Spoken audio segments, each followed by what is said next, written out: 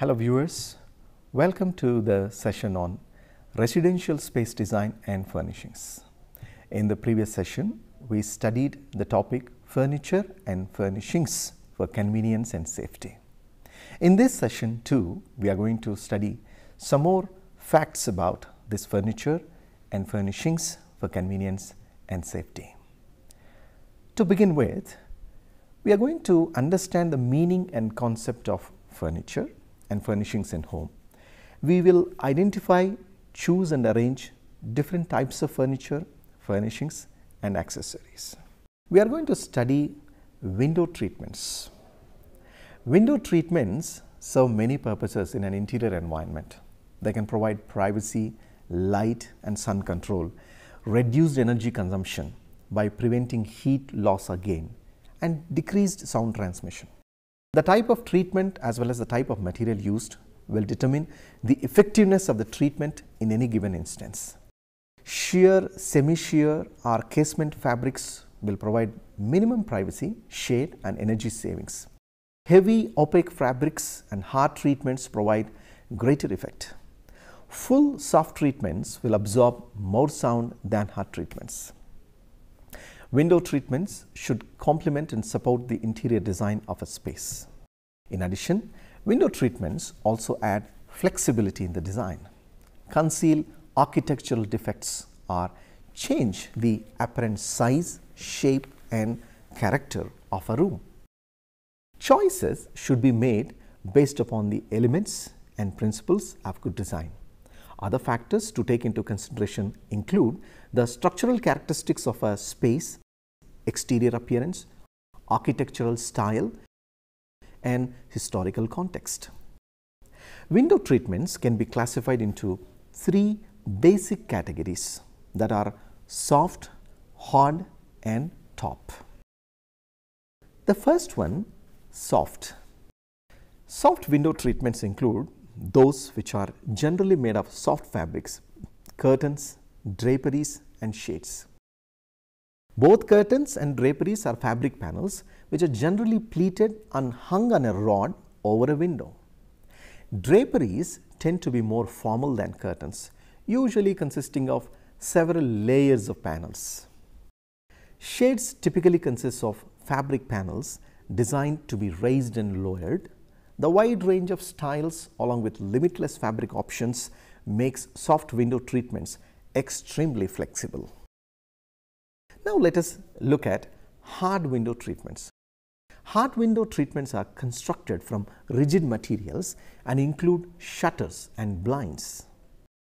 The first one is shutters. Shutters typically are constructed from wood. They consist of either a solid panel of wood or wood louver within a stile and rail frame. They come in a variety of sizes, designs and finishes. Blinds are available as horizontal or vertical slats of wood, aluminum or plastic and may have fabric or paper inserts. Blinds are effective for view, light and air control. If desired, they can be completely hidden behind other window treatments. What are horizontal blinds? Horizontal blinds have slats that run the width of the window. Vertical blinds have slats that run the height. By using a control wand or pull card, blinds may be raised and lowered or moved side to side and the slats angled up, down or side to side. Top treatments refer to any window treatment applied to the top of either soft or hard window treatments. In addition to adding to the aesthetic of a window treatment and giving a window a more finished appearance, top treatments also may screen the hardware and rod, improve window proportion and hide structural defects, increase apparent height or width of a window, or make different sized windows appear equal by altering their visual proportions.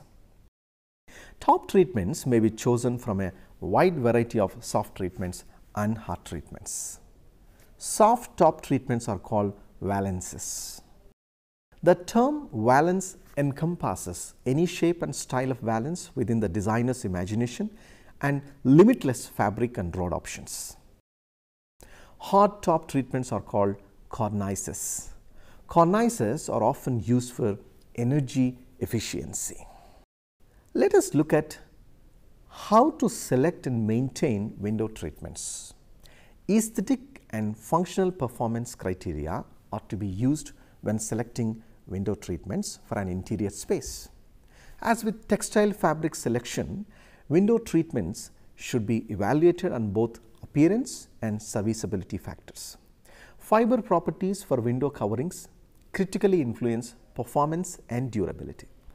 Density, elasticity, stiffness, sunlight and chemical resistance, color fastness, flame resistance, weight, energy conservation, light transmission and reflectance all determine how a window covering will function in its environment. To preserve the appearance and usefulness of the treatments, sagging and shrinkage should be minimized. Sagging could destroy the balance of laterally draping folds and cause the fabric to puddle on the floor. Shrinkage will do the opposite and cause the treatment to look improperly fit. Mildew resistance needs to be considered when selecting window treatments. In many climates, windows are a point of moisture condensation and operable windows will expose the window treatment to weather. The next one is how to maintain. What is the best maintenance of windows? Preventive maintenance is important in reducing deterioration of the fibers and preserving the original appearance of window coverings. Moisture poses the greatest concern to maintaining window treatments. Care should be taken to keep treatments from hanging in contact with moisture. Water may combine with soil present on fibers, causing the fabric to stain. Water may also combine with pollutants and oily cooking fumes to form dilute acids that attack and weaken fibers. In spaces where this occurs, window treatment should be cleaned frequently to prevent accumulation of these pollutants. Cleaning itself is an important maintenance concern for window treatments. Typically, textile window coverings should be cleaned by a professional cleaning service. Hard window treatments should be vacuumed or dusted on a regular basis to avoid accumulation of dirt. These types of treatments tend to be more difficult to clean off built-up residue than soft treatments. What are the accessories for interior enrichment? Importance, functional and decorative accessories. Accessories are the most personal part of interior design. They give rooms personality and express you and your taste. The two types of accessories are functional and decorative items. Tell something about the interests and activities of the people who live in the home. The first one is functional accessories. What are they? Functional accessories serve a specific purpose or need. Examples include clocks, mirrors, pillows, vases, table lighters, lamps, books, spices in a kitchen, or bowls of fruit. The second type of accessories are decorative accessories. What are they? Decorative accessories are those that you can choose for their beauty alone. Plants and flowers, paintings, photographs, sculpture, handcrafted items and collections play an important part in enriching our home and our spirits. A home without any decorative objects would be almost like a world without sound. Interesting and inexpensive ideas can be found everywhere and used throughout your home. Look for personalized ways of accessorizing your home. Regional characteristics of the area where you live might be reflected in your choice of accessories. Or you may have interesting or cherished items that have been handed down through your family. Hobbies or special interests of family members may solve the problem of what to do with empty wall space, table surfaces or shelves. Here are some suggestions for interesting home accents through the use of accessories. The first one is folk art. Folk art is the term for simple traditional objects made by artists in many countries. It is meaningful, beautiful, and often useful. Folk art includes pottery, weaving, woodcraft, metalwork, glass blowing, basketry, and many other crafts. Heritage items. Heritage items, whether true antiques or collectibles, can be family treasures or purchased from antique shops and flea markets. Family photographs. Family photographs can be valued and treasured accents in any home. Snapshots can be composed in collages and placed in one frame. Formal portraits are perfect in any room of the house. Casual snapshots are best used in informal rooms. Assorted framed pictures can be grouped in a wall arrangement or placed on easels and used on tables or in bookcases. The next one is travel mementos. Travel mementos are those mementos that can be from various places you have visited that provide conversation starters and pleasant memories such as state plates, artwork, travel posters, or crafts representatives of areas you have traveled through. Natural materials. Natural materials are flowers, fruits, vegetables, and other fond items that can provide important accents in the home. Interesting seashells, rocks, minerals, stones, weeds, pods, or flowers for dried arrangements, or even a bare branch to place in a glass container. Flowers, whether brought in from the wild, cut from the garden, or purchased at the florist, can be effective when loosely placed in a vase or arranged to accentuate a particular theme. Even an assortment of greenery with a variety of textures and colors will create a very pleasant accent. These materials help to create a living environment. The next one is plants. Plants give immediate vitality to a room. They are a wonderful ecological decorating accessory that feeds on carbon dioxide and emits oxygen. Consider where they will be placed in the room so you can select plants that have the appropriate humidity and light to grow and flourish. Plants can sit on windowsills, tables, shelves, or pedestals, or hang from the ceiling. The next one, books or magazines.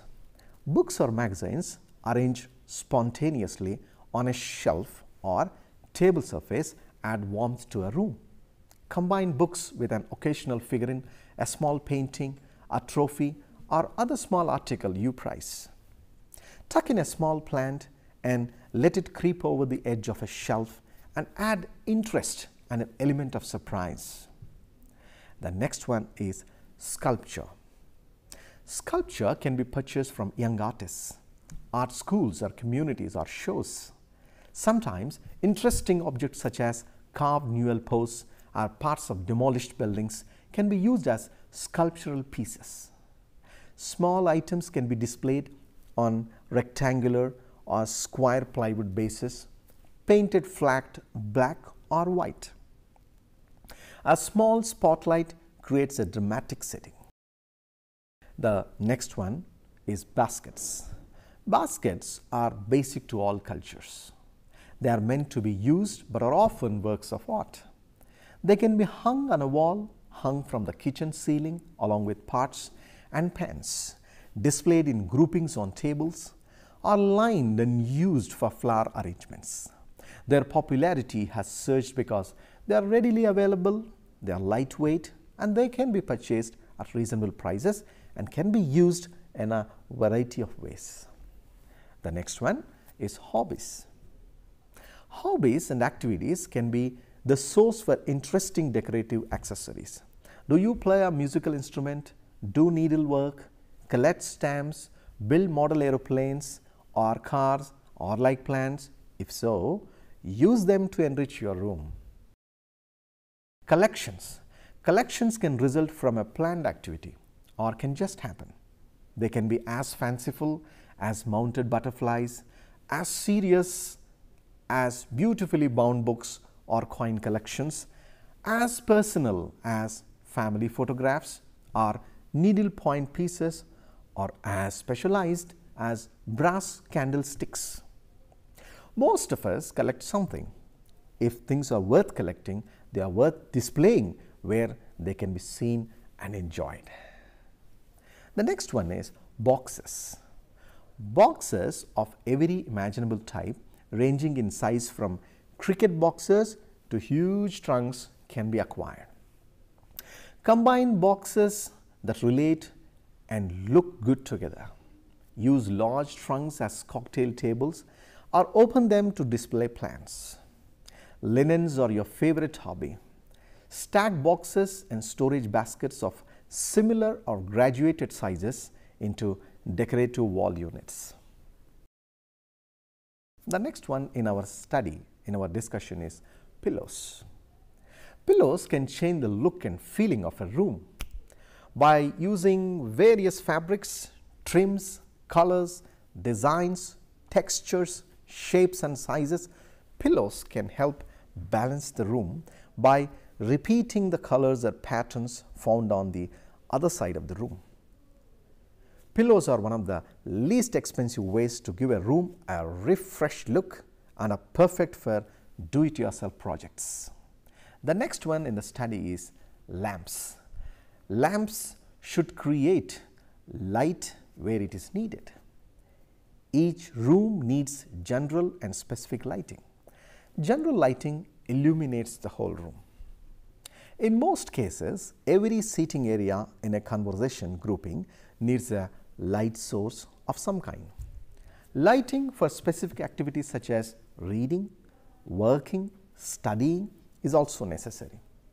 If the lighting is not built in, it must be provided by lamps. Consider the height of each lamp shade within a room. The bottoms of the shades should be close to the same distance from the floor. If you use a tall lamp on a low table, you might use a shorter lamp on a higher table. Most conventional lamps range from 24 to 30 inches in height.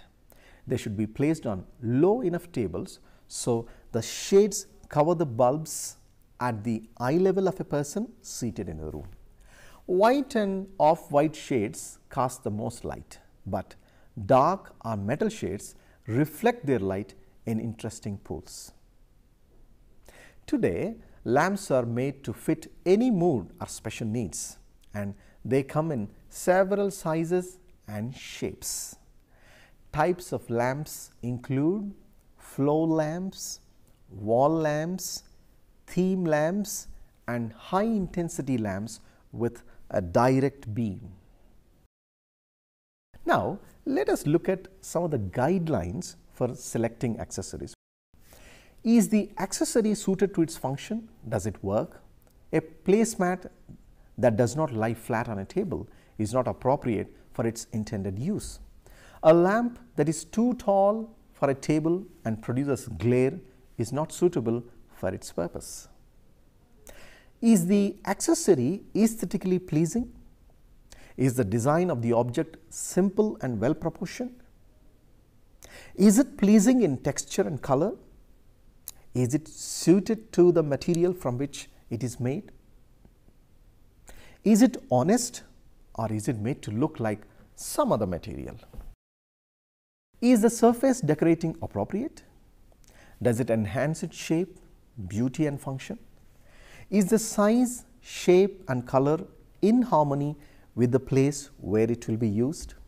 The background, nearby furniture and light, is it needed in the first place?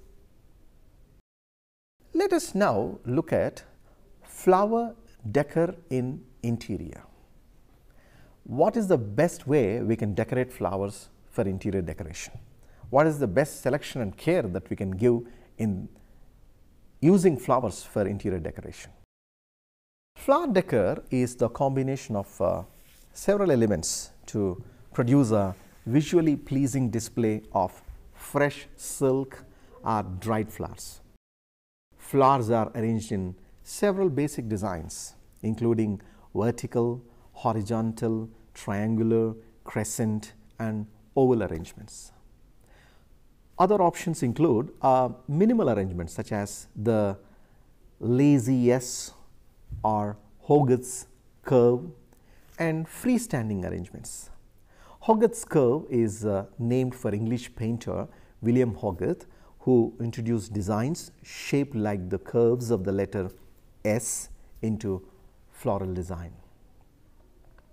The elements of flower arrangement include line materials, which are the first pieces placed in a design to establish the overall width and height.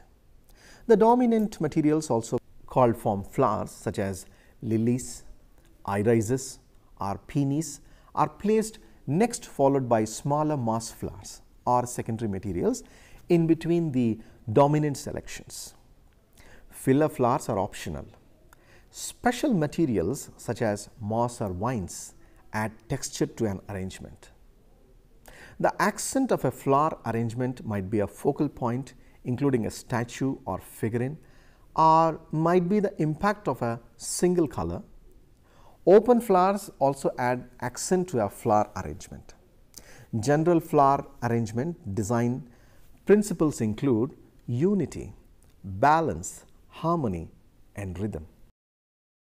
Other elements include the use of light, space, texture, scale, and accent. When using shallow or low containers, a general guideline to make the tallest stem approximately 1 to 2 times the length or diameter of the bowl or vase. Caring for flower arrangements. Most floral arrangements last between 4 to 7 days, depending on the types of flowers used and the type of care they receive. The following tips are useful for longer lasting, more vibrant flowers. For floral arrangements, these are the best tips and techniques that can be followed. Keep the vase filled or floral foam soaked with water containing a flower, food provided by your florist. If the flower food solution becomes cloudy, replace it entirely. If possible, recut the stems by removing 1 to 2 inches with a sharp knife. Keep flowers in a cool spot, maybe 65 to 72 degrees Fahrenheit, away from direct sunlight. Heating or cooling vents directly under ceiling fans or on top of televisions or radiators. Appliances like televisions gives off heat, causing flowers to dehydrate. For loose bunches or boxed flowers, if you can't get your flowers in a flower food solution right away, keep them in a cool place. Fill a clean, deep vase with water and add the flower food obtained from your florist. Be sure to follow the directions on the package. Remove leaves that will be below the water line. Leaves in water will promote bacterial growth. Recut stems with a sharp knife. Do this under water. This allows the stems to draw in water instead of air, and place the flowers in the vase solution you have prepared.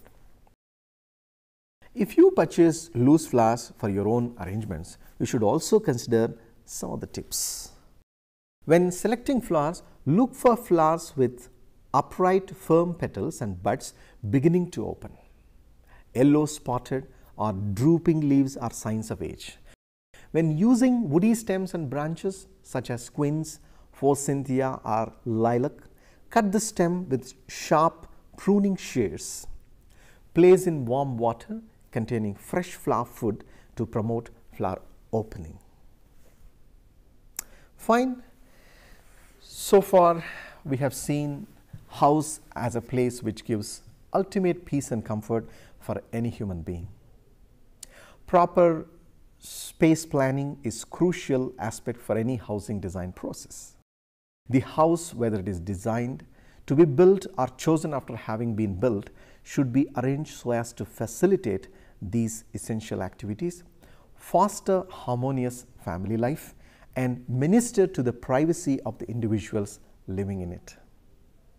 It should fit the scale of living of the occupants. Housing that is well designed in terms of space planning and room arrangement does enhance the quality of life of its occupants. Hence, proper and careful planning of residential spaces must be there as it benefits the inhabitants of the space. House consists of different elements like floors, walls, ceilings, furniture, furnishings, accessories, etc. All these elements must be in harmony to give an overall impression to the house. Each of these elements play their part in beautifying a home. Hence, one should be careful in selecting, placement and use of these elements in order to make a residential space more habitable and beautifying. Hope the session on windows treatment and the care that we give to flowers or arranging flowers for interior decoration, the tips and techniques was useful and helpful to all of you. Thank you very much.